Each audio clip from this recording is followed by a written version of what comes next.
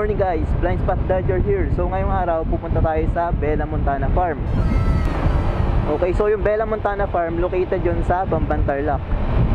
So according dun sa kasama namin, lagpas lang daw yun ng Goshen. So hindi na tayo mag-Google Map. Siguro pagdating sa may Goshen, magtatanong-tanong na lang tayo doon.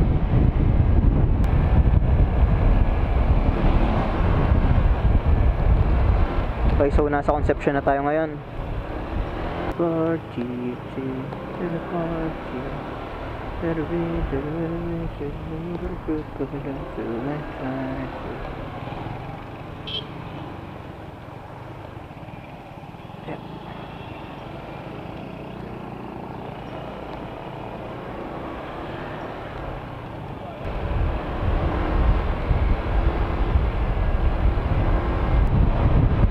medyo makulimlim yung umaga natin ngayon, ano? So, alas 9 na, pero wala pa ring araw. So, sana maganda yung tanawin dun sa Bellamontana Farm kahit na walang araw, kasi makulimlim ngayon eh. Pero balita ko, umalis na daw yung bagyo.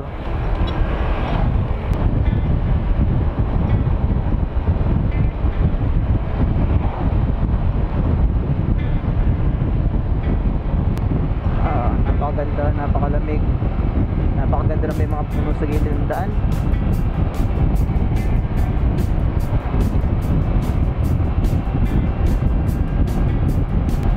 Napakaganda ng tanawin, no? Kahit na makulimlim ngayong umaga, tanaw na tanaw natin yung bundok sa harapan natin. Okay, so di na tayo nagpagas, 3 bars, abot pa naman to.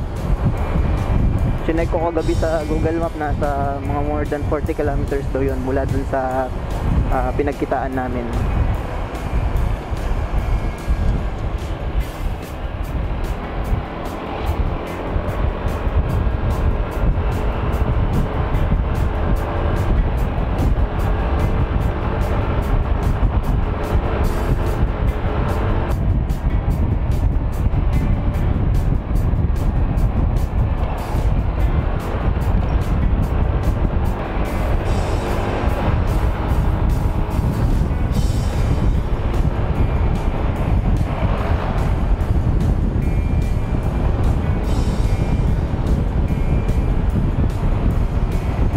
So guys, linggo ngayon, ano, sana walang masyadong tao dun sa farm.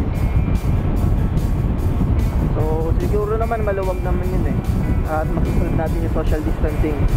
Okay, so medyo malapit na tayo sa bayan ng Concepcion.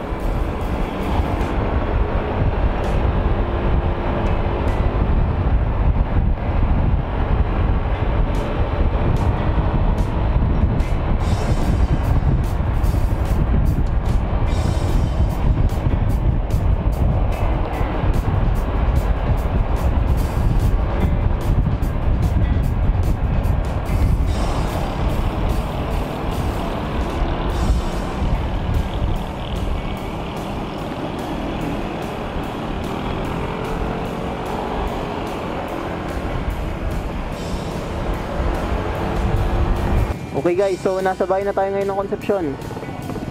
So medyo malapit na lang yung pupuntahan natin yan.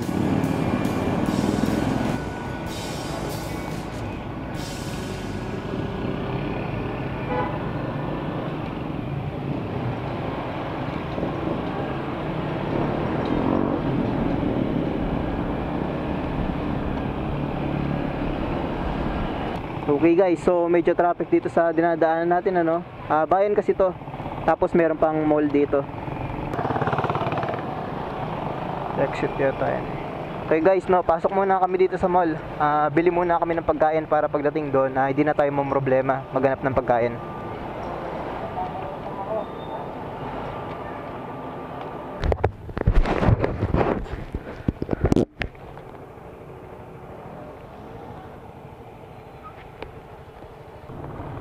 Okay, so guys, nakabili na kami ng pagkain.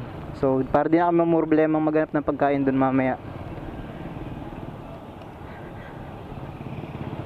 Okay, so maambun na no, pero okay lang. Ambun lang naman.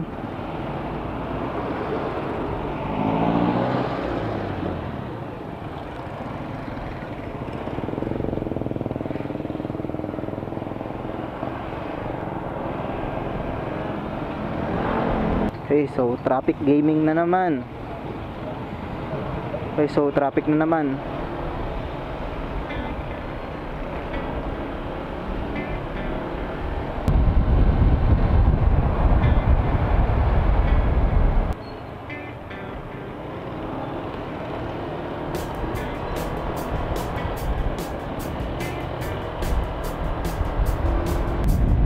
Okay, so guys, medyo maambon na pero okay pa naman, di pa naman kailangang magkapote.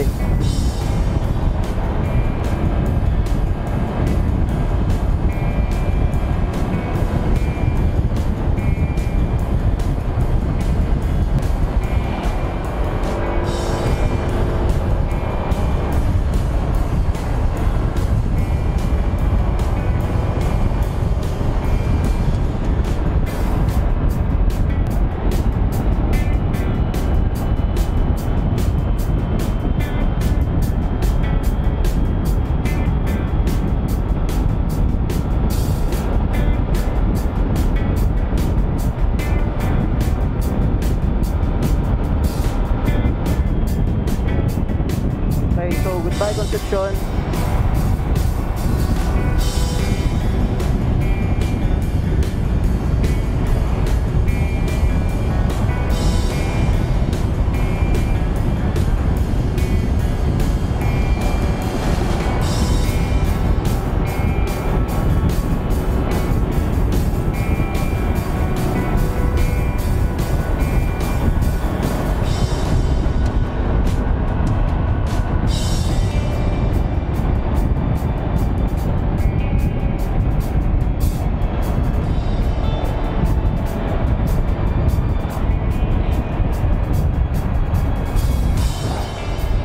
Okay, no. So kung galing kayo guys na Concepcion, kakaliwa tayo dito.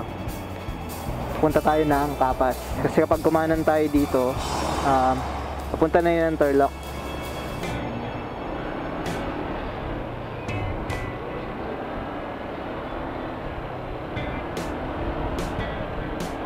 Okay, so guys, diretso tayo dito.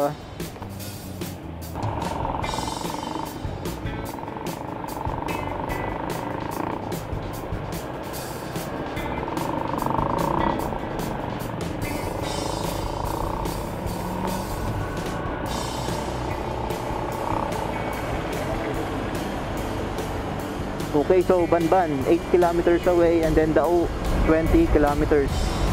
Okay, so punta tayo ng Bamban. Daming nagbibisikleta, no? Linggo kasi ngayon eh. Okay, so Kapas.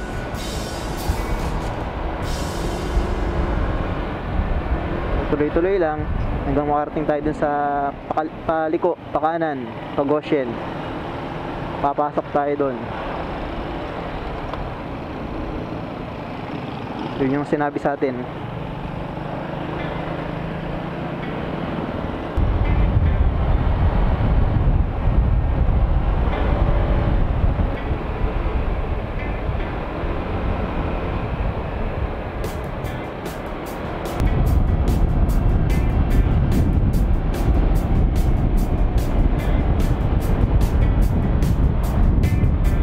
Nice, sarap. Okay, so last time na pumunta ako dito guys, papunta pa akong Goshen noon. So tinuloy-tuloy namin to. Kaso ginagawa pa yung tulay noon, kaya ang ending umikot kami dun sa may barangay dyan. Pero ngayon gawa naman na yung tulay dito.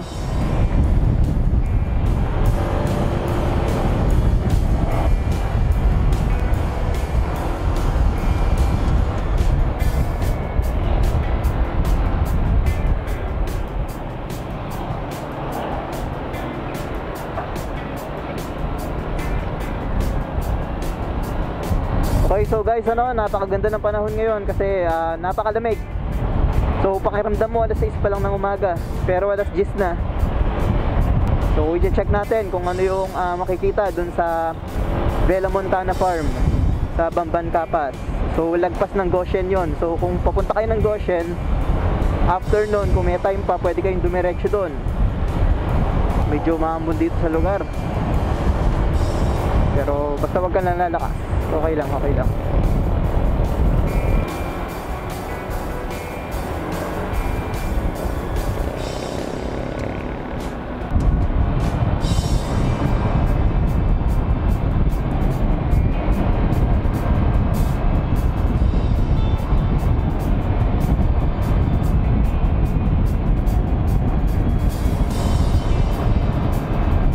Sarap sana pumunta ng Pampanga, ano? Kaso baka di tayo papasukin. Ibang province na rin kasi yun eh. Baka hingan tayo ng mga documents. Okay, so pagas muna ako. 2 bars. Marami pa naman yan.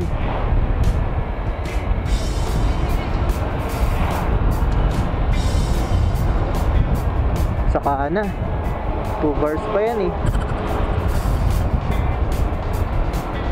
Okay, so guys, ano, pag galing kayo ng Tarlac, pupunta kayong Pampanga, yung papasok sa may Goshen, right side yun. So alalay lang kasi baka lumagpas tayo. Okay, so natatandaan ko pa naman itong daan na to. Ito yung dumaan kami last time, solo namin yung daan. Yun pala, kaya pala walang ibang dumadaan kasi sarado yung tulay doon, ginagawa. Kaya umikot pa kami.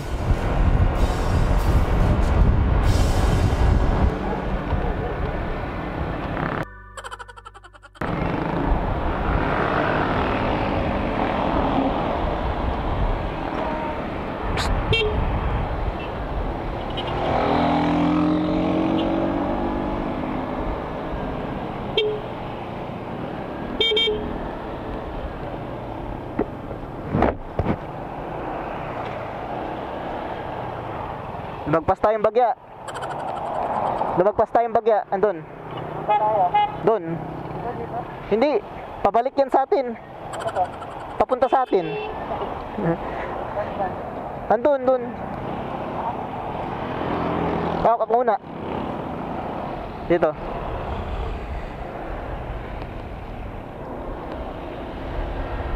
Okay, so guys, ano, lumagpas tayo ng bagya.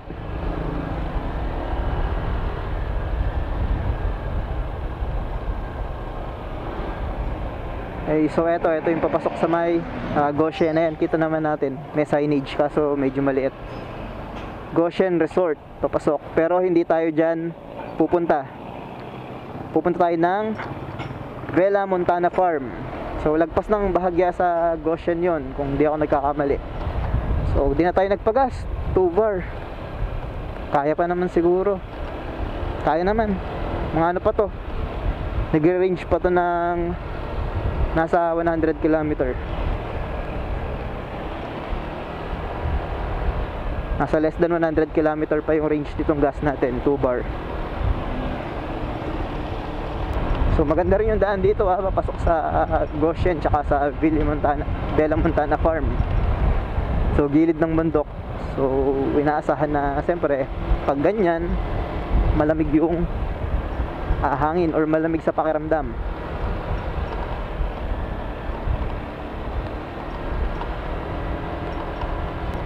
Nice, ganda guys, oh. Tanaw na yung bundok.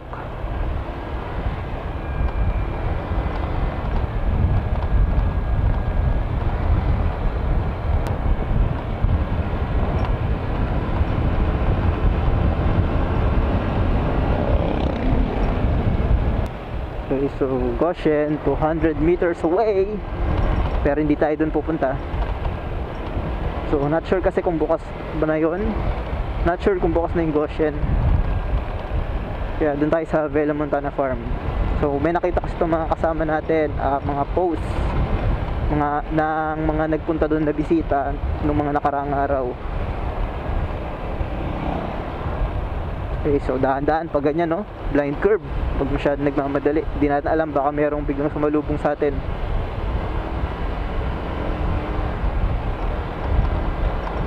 Okay guys, so kung punta kayong Goshen, ano, ito, itong paliko na to. Ito yung papuntang Goshen, ayan, papasok kayo dyan, Goshen Resort and Hotel. Pero tayo, dito tayo pupunta sa Bellamontana Farm. Nice.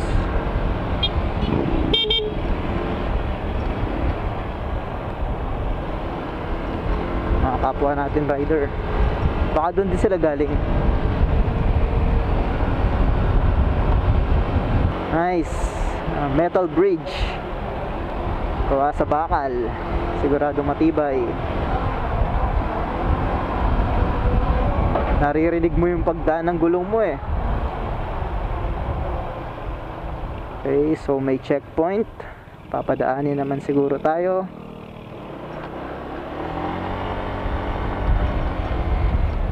Mga burol or bundok na itong mga to.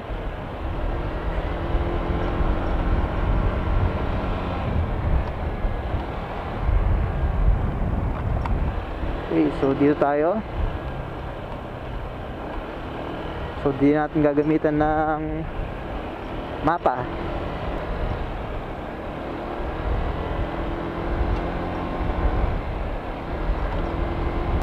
Uy, mga tubo oh. Pwede lang humingi eh. Napakasarap niyan.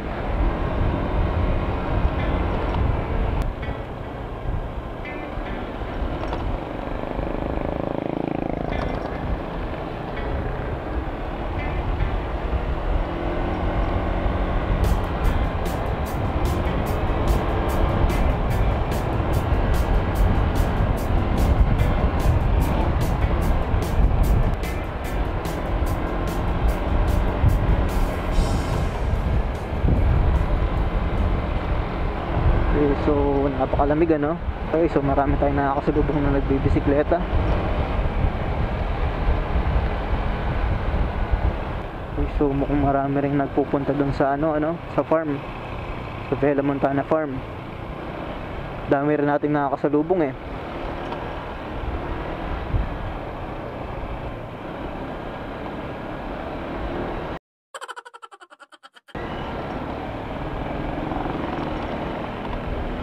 Sabi ni kuyang nakasakay sa tricycle, sundan daw namin siya.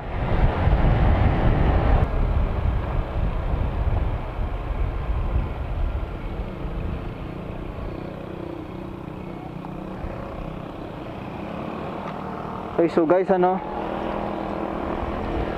akyat tayo dito.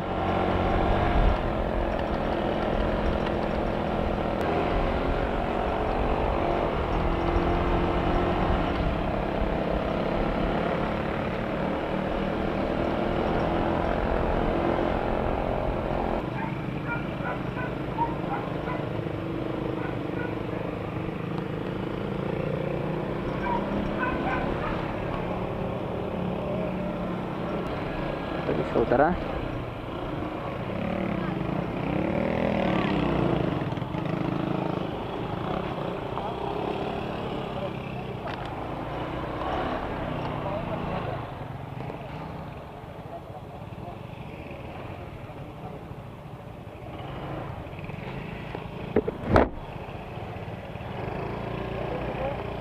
Salamat po. Okay, so guys okay, so dito daw yung Bellamontana Farm, papasok doon.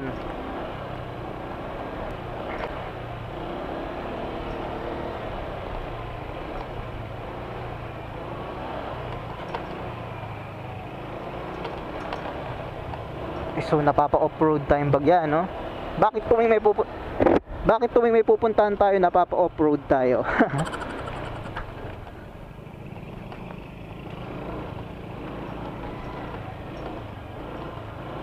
Parang lapitin data tayo ng off-road guys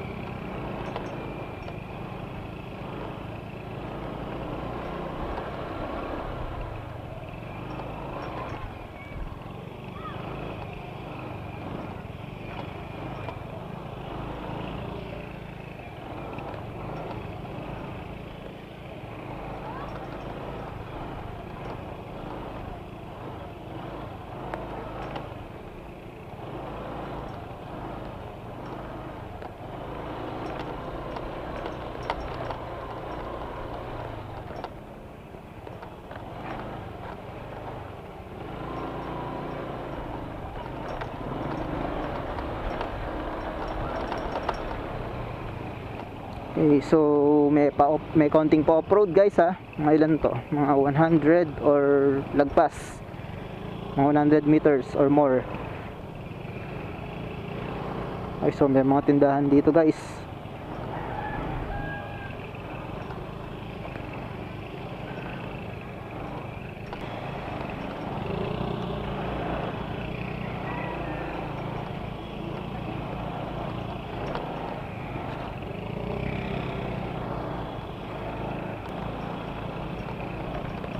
Sarap, grabe. Dapat guys, pagpapawisan daw muna bago pumunta doon. Which is ito yung mga gusto natin. Ayaw natin yung mga boring na dire-diretsyong daan lang. Siyempre, gusto natin may konting twist. May pa off-road. Okay, so daan-daan lang guys. Siyempre, gas tayo ng gas. Baka madikitan natin yung nasa harapan natin.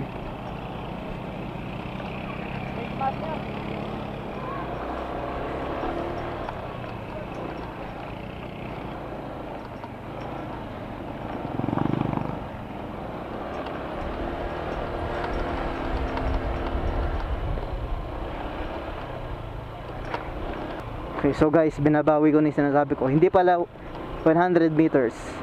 Siguro mga nasa 200 din to. So far, magto 200 meters na tayo, tansya ko. Pero ayos guys ha. Adventure. Ito yung sinasabi nating adventure. So, pero okay din kasi tuyo naman yung lupa. And then, I think yung gantong klaseng lupa kapag umulan ng bahagya, hindi naman ganito yung tipong ano. Hindi naman ganito yung tipong binabaha. Okay, so dito tayo.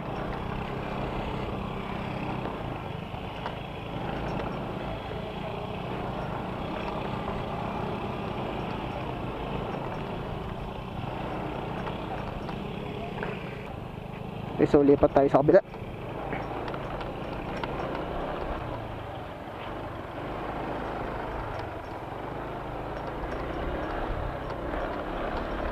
Okay, so nice.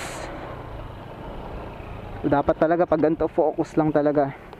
Kasi magkamali ka, baka tumuob ka.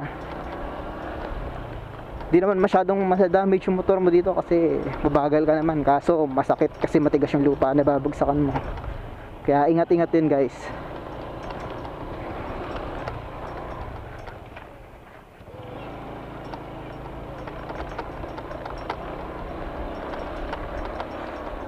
Nice adventure to guys ha.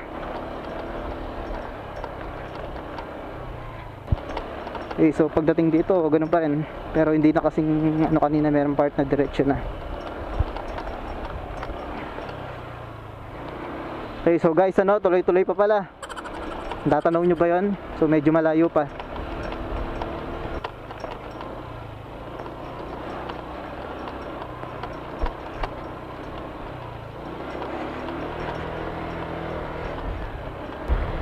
Okay, so nice. Suburol pala siya. So, I think ito na yung Bellamontana eh.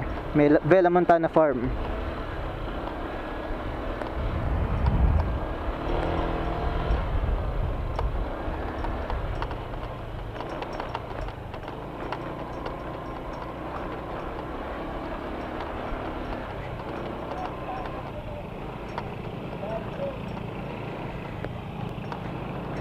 Nice, napakasaya. Okay, so andito na tayo.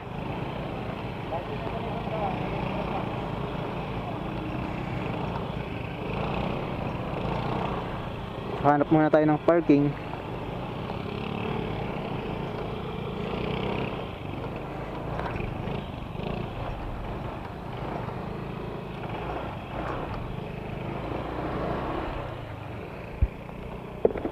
Okay, so guys, touchdown, Bellamontana Farm.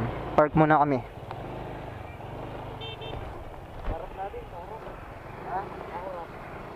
Kopya.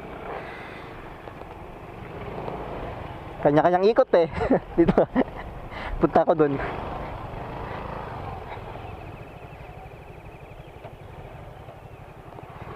Ayan, sige dito na.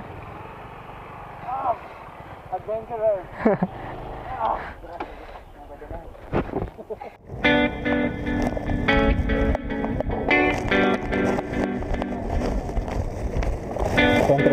25 pesos na. 100 pesos. So may entrance fee at 25 pesos. Tayo mo na yan. Pumunta tayo ng alas 6.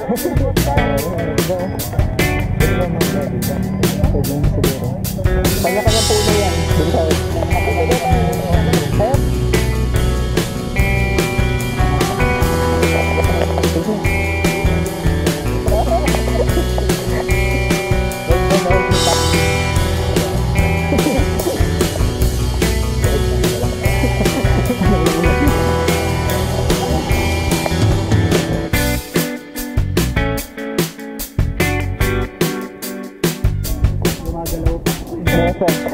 Dapat gusto ko nakikita ko yung gumagalaw ah.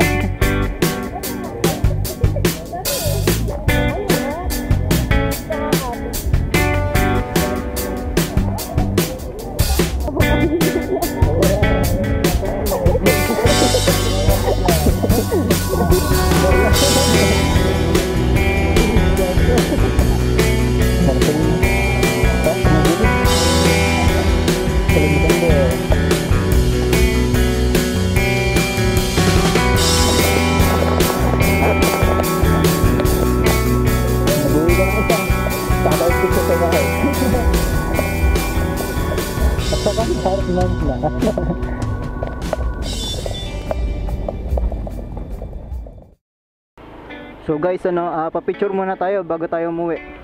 Sa may bandang parking lang muna to ng farm. Tara.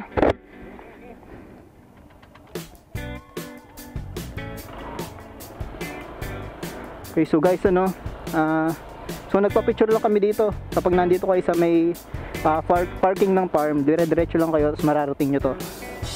Okay, so nagpa-picture lang kami tapos ngayon balik na kami sa baba. So baba na kami. So papakita ko lang yung sa parking.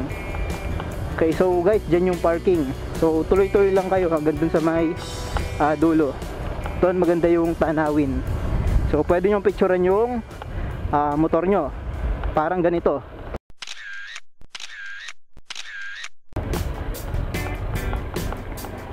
Okay, so guys, dito kami nagpark. Tapos dyan sa loob, sa loob ng Villa Montana merong merong entrance fee na 25 pesos per person yun guys ha. Pero yung sa parking naman dyan, wala namang bayad yun. Hindi ko lang alam kapag pinasok nyo sa mismong Villa Montana Farm yung sasakyan nyo kung may bayad. Okay, so suggestion lang guys, bilhin na kayo ng makakain kasi doon lang sa entrance yung tindahan. So isa lang. Okay, so pauwi na kami, no? So same scenario kanina nung papunta. So rough road. So guys, dahan-dahan lang So kung ganito yung panahon, hindi naman masyadong naulan, hindi naman masyadong kumulan, okay lang siya. Medyo rough road lang pero kaya.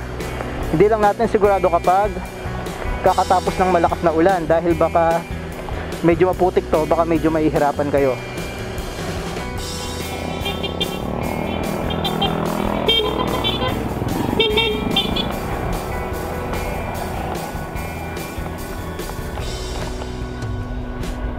Okay, so mga kapwa natin riders, papunta sila. Pero okay lang naman kung ngayong araw nagpunta yung mga kapwa nating bibisita kasi makulimlim lang tapos yung ulan, ambon lang. Buong maghapon okay yung panahon ngayon kasi hindi masyadong mainit. Okay, so guys, hanggang dito na lang siguro yung vlog natin. So as always, sa lahat ng kapwa natin rider, ride safe sa ating lahat. So kung nagustuhan niyo yung vlog natin, like, share, subscribe. And comment na rin kung meron pa kayong ibang lugar na sa tingin nyo pwede nating puntahan. Dito muna, Tarlac Province. So hanggang sa muli, BlindSpotDodger signing out.